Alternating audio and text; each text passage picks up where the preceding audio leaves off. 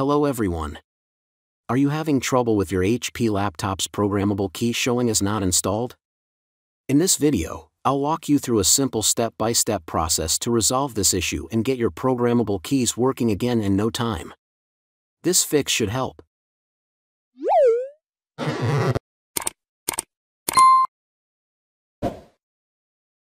To install the HP Programmable Key app on your Windows computer, you can follow these steps. Open the Microsoft Store on the Start menu.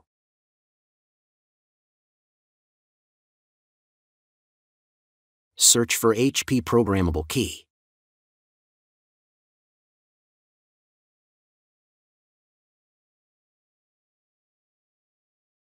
Click the Get button to start the installation process.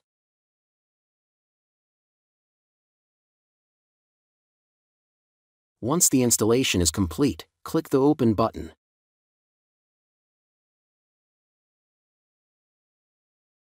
I hope this helps.